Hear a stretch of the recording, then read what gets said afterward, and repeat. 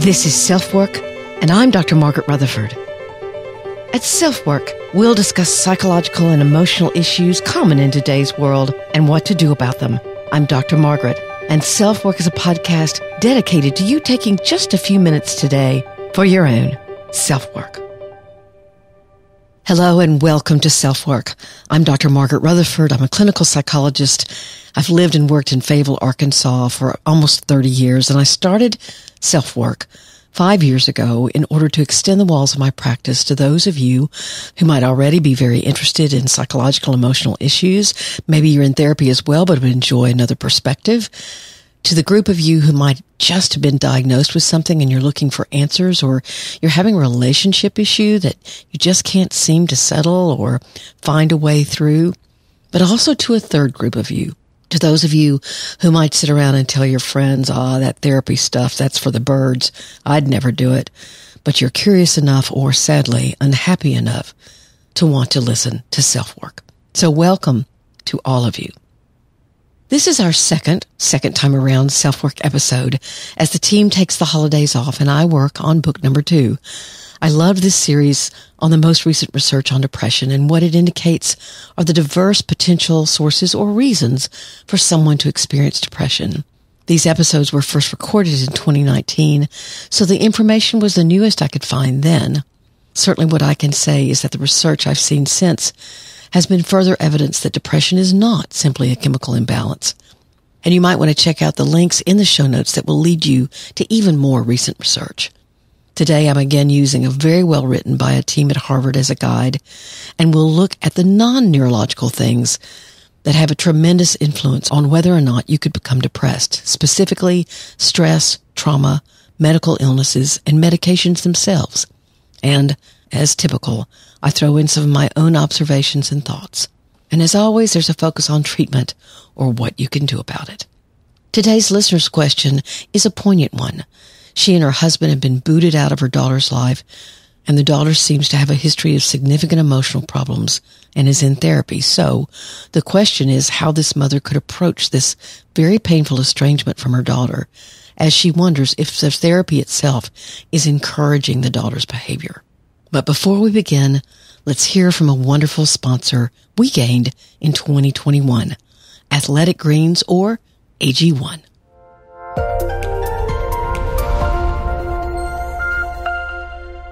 Our partner, AG1, has a product I use every day. I started taking Athletic Greens, frankly, because they were interested in sponsoring SelfWork, and I never recommend something to you without trying it first.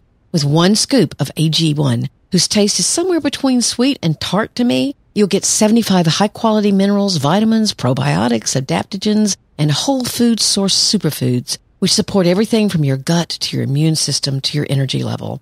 I love it because whether I'm home and about to go out for a walk or traveling and about to spend time with friends and family, I can start my day proactively, knowing I'm doing something for my own self-care. If you're like me, self-care can get lost for sure. In fact, its founder, after having severe gut issues, realized he was taking over $100 a day worth of supplements, which had their own very complicated dosage routine, so he created Athletic Greens. To make it easy, and because you're a SelfWork listener, Athletic Greens is going to give you a free 1-year supply of immune-supporting vitamin D and 5 travel packs with your first purchase. All you have to do is to visit athleticgreens.com/selfwork. Again, that's athleticgreens.com/selfwork to take ownership of your health and pick up the ultimate daily nutritional insurance.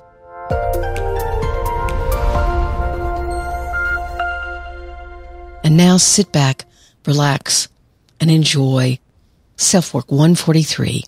Is depression simply a chemical imbalance? The answer is no.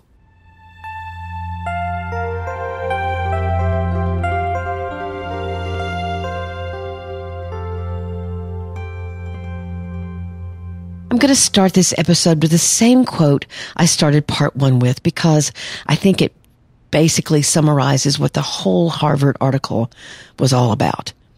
And I quote, "It's often said that depression results from a chemical imbalance, but that figure of speech doesn't capture how complex the disease is.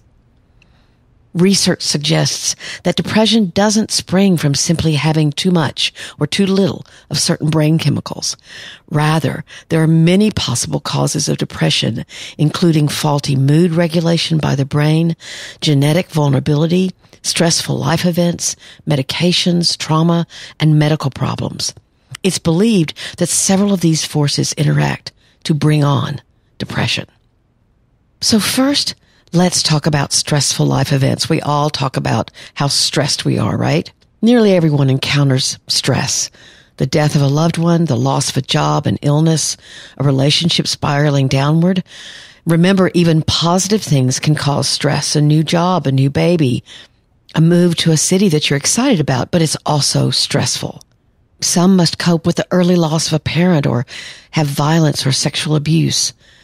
While not everyone who faces these stresses develops a mood disorder, in fact, most do not, stress plays an important role in depression. As I explained in part 1, or actually Harvard explained to us, your genetic makeup influences how sensitive you are to stressful life events. That's why some of us can have a stressful situation happen and we don't get depressed, and yet others do. When genetics, biology, and stressful life situations come together, depression can result. We all know the fight or flight response, right? That's when a part of your brain releases chemicals that trigger certain bodily responses. Your heart beats faster.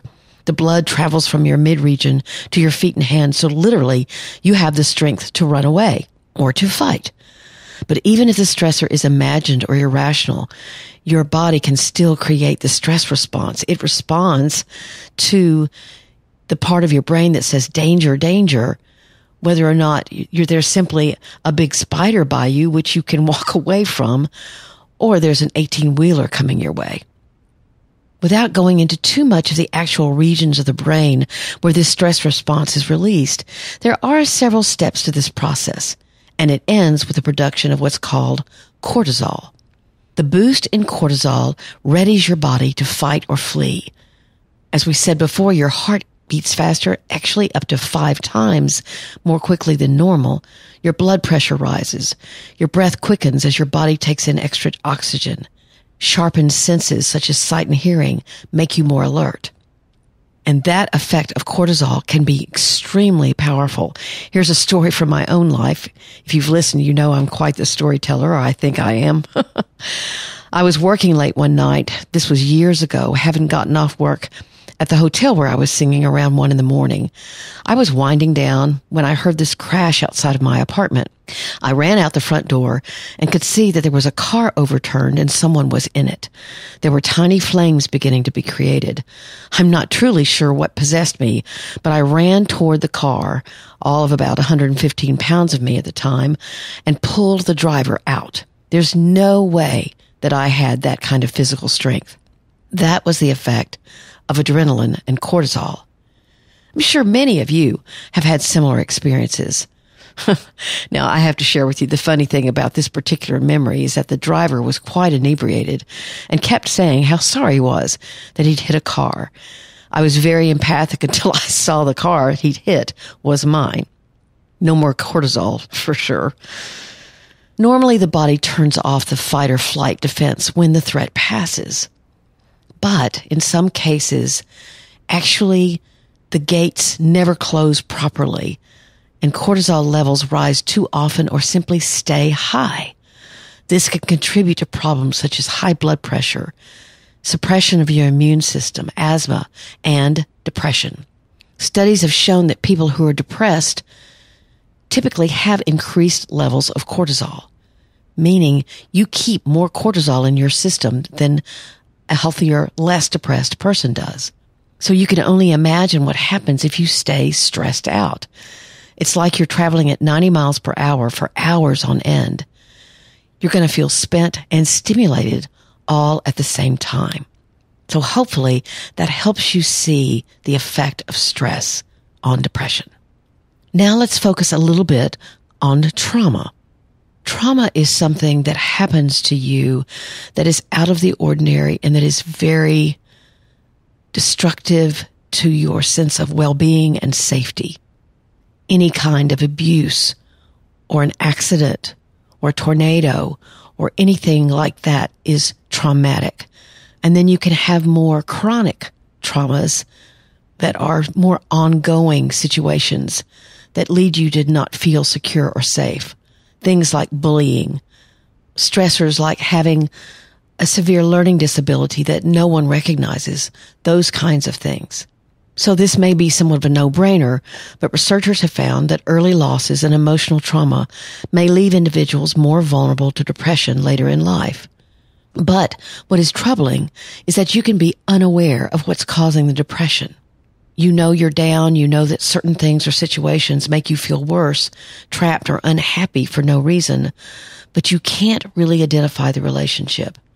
In fact, a great deal of the way I work with patients is to help them begin to see how they're getting triggered, why they're unhappy, why they feel trapped, why they feel worse.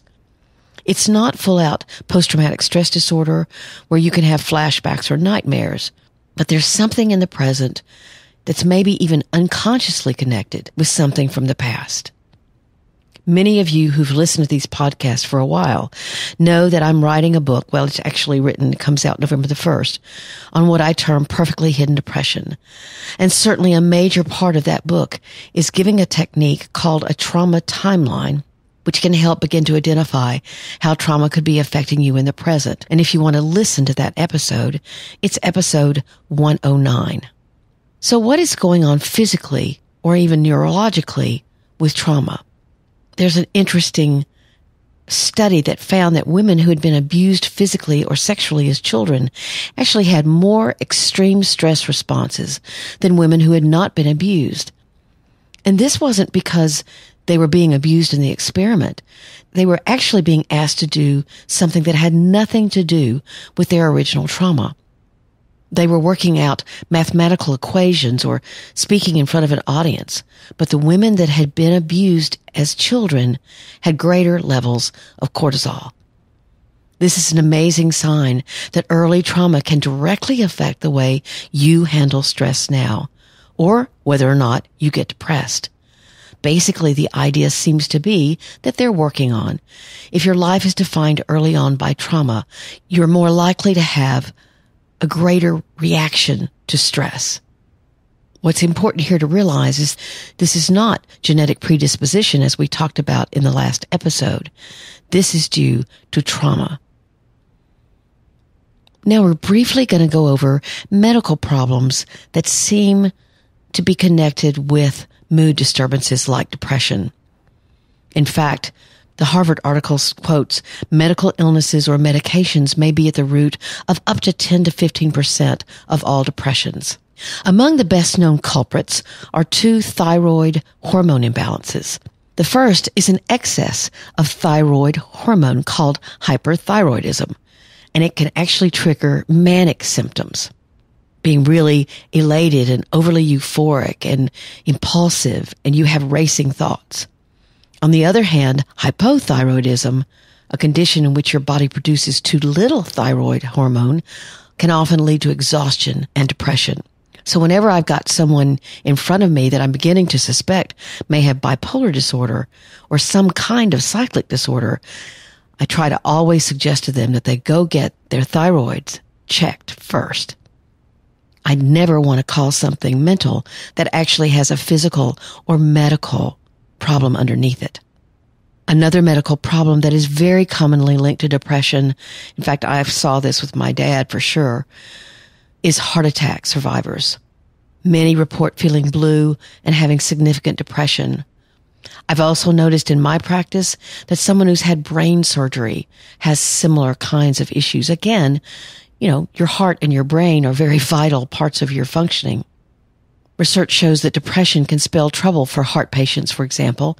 It's been linked with slower recovery, future cardiovascular problems, and a higher risk of dying within about 6 months.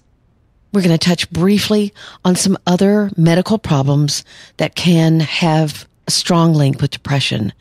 Nutritional deficiencies such as a lack of vitamin B12, so you want to check that out. Other endocrine disorders, like something wrong with your adrenal glands. You can check adrenal functioning. Certain immune system diseases such as lupus.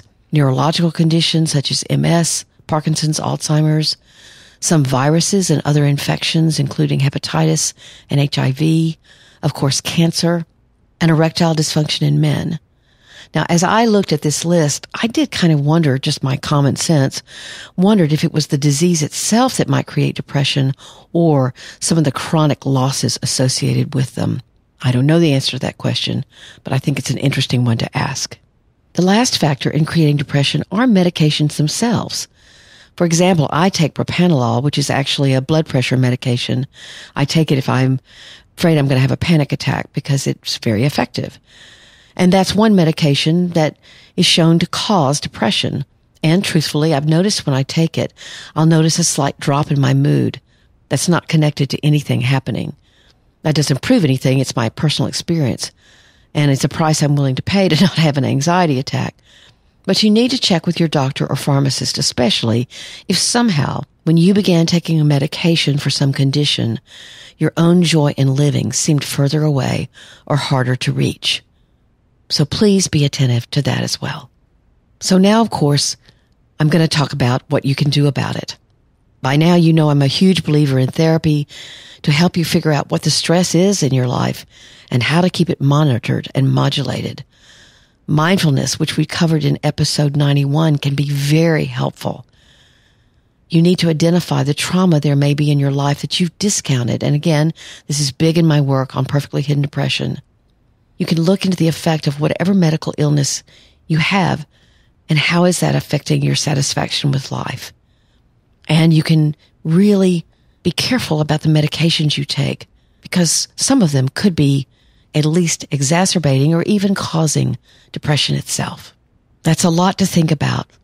But what I really wanted to stress in the last episode and in this one is that when you hear someone say, or you yourself thought, depression's a chemical imbalance. All I have to do is take a medication, I'll be okay. It's simply more complex than that. And I hope that these episodes have shown you that very fact. We still have so much to learn. So stay curious and be your own advocate if you have depression and want to try to work with it and heal.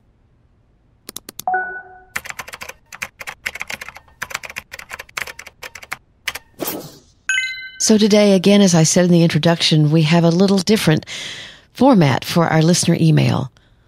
So here's the listener's question. I'm wondering if you could help us.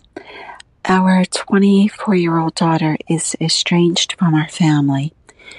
We believe that she has borderline personality disorder, and she is pregnant with a second grandchild who is due in November, and we have been trying to make amends with her and restore our family. She is not speaking to anyone from our family, her brother, her cousins, her aunts, and her uncles. And we are struggling, trying to restore the relationship. And we really are at a loss.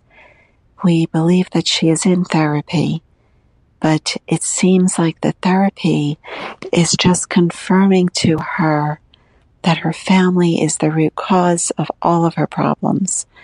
And it is not creating a healthy relationship and healing.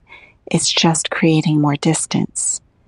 And we wanted to know if there is anything that you may advise us to perhaps work with her or suggest to us so that we can reach out to her and keep healthy boundaries and perhaps give us some hope. Thank you. And here's my answer. First of all, I want to thank you for leaving such an eloquent and well put together question. Several things came to mind. Estrangement in and of itself holds stigma for some people. To say you're estranged from your parents or your adult children often brings with it comments like, "Oh, have you tried this, that, or the other?" Don't let pride get in the way. Everybody needs family. But estrangement is sometimes justified and sometimes not. If you're one doing the estranging and you have a really good reason, then those comments are more than hurtful. Many abused adult children have no relationship with their parent for really good reasons. But if someone has estranged themselves from you, and as this woman does, suspects mental illness or a personality disorder, and you don't understand the reason for the estrangement, you're totally blamed for what went on, then that is also extremely painful. If you bring children and grandchildren into the picture, the hurt can feel devastating. I've always believed that withdrawal is a very potent form of control, and estrangement is all about withdrawal. This mother believes her daughter to also experience borderline symptoms, meaning her mood swings are highly intense. She perceives abandonment where there is none. There can be frequent and dramatic self-destructive tendencies, and there is often a severe sense of emptiness inside her very being. Reconciling with someone with these characteristics can be extremely hard, to say the least. You've just gotten finished, in fact, listening to an episode that's all about the complexities of depression. I can assure you the complexities of borderline personality disorder, and really any personality disorder, are also just as staggering. As far as your daughter's therapy not helping, I think two things.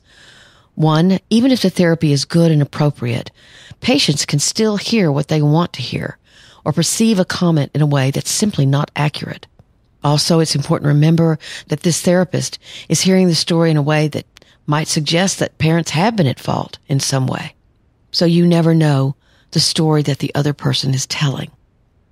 Borderline symptoms are often noticeable. At the same time, since these people feel abandoned very, very easily, often a therapist has to move very slowly before they introduce the idea that some of their perceptions might be distorted. Either way, it's difficult. What I recommend, but I also will frankly admit isn't always effective. First, I think you should go into therapy yourself, the woman who wrote me. Then give permission to your own therapist to reach out to their daughter's therapist and see if conjoint sessions could occur. That means both therapists are there. It can be hard to work out schedule-wise, but often, especially with someone with borderline traits, it works better than a mediator because they already trust the therapist they have. At the least, you'll get your own support and feedback, and you know you're doing everything you can. And perhaps you'll get new information. Maybe not welcome info, but new info.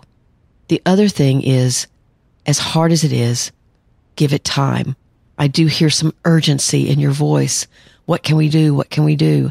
And it may be that you need to modulate your own urgency. I don't have grandchildren, but I can't imagine going without seeing my son on a fairly regular basis. I can only imagine what that feels like. But you may be feeding into her need for control. Instead, you can simply say, again, perhaps through her therapist, that you are always ready to talk and to listen. The other thing is, however, as I listen to myself, and I didn't actually write this down, she may be using your love up, and you may have a lot of grieving to do. So you'll have to balance out in your own minds and hearts what you still want to offer to her and how you may need to protect yourselves and other members of your family. Good luck to you.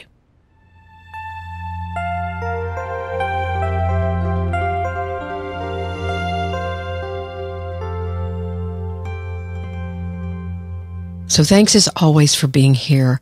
I'm very grateful to you that you take the time to listen to SelfWork and make it a part of your day or week.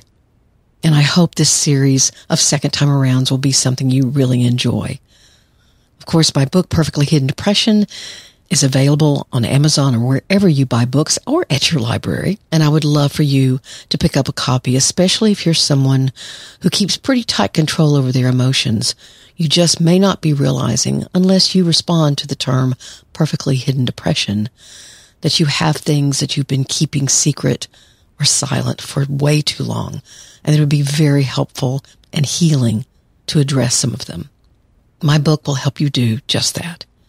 And of course, to any and all of you who've left ratings and reviews, or would think about leaving a rating or review on Amazon for Perfectly Hidden Depression, I would so appreciate it. As well, for SelfWork, anywhere you listen, especially on Spotify or Apple Podcasts. They're by far the larger of the listening platforms, but all of them are important. If you leave me a written review too, that would be awesome. Quite a holiday gift for me and for SelfWork. There are many ways to reach out to me. My website is drmargaretrutherford.com, and you can subscribe there and you'll get a weekly newsletter with my blog post, my podcast, and any bonus episodes or things I'm going to do or be involved in. My email is askdrmargaret@drmargaretrutherford.com, and you can write me a question or a comment. You can also leave me a comment or a voicemail on SpeakPipe, which is found in your show notes, but also on my website. I have a Facebook closed group at facebook.com/group/selfwork. And last but not least, I have a new interactive podcast using the iPhone Fireside app. It's called SelfWork Chat, and it's where you and I can actually talk. So if you go to firesidechat.com/Margaret Rutherford, again, firesidechat.com/Margaret Rutherford, and request access to Fireside, hopefully you can join me there sooner rather than later. I'm so grateful again you are here and are here every week. Tell your friends. That would be fantastic. Please take very good care. As always, I'm Dr. Margaret, and this has been SelfWork.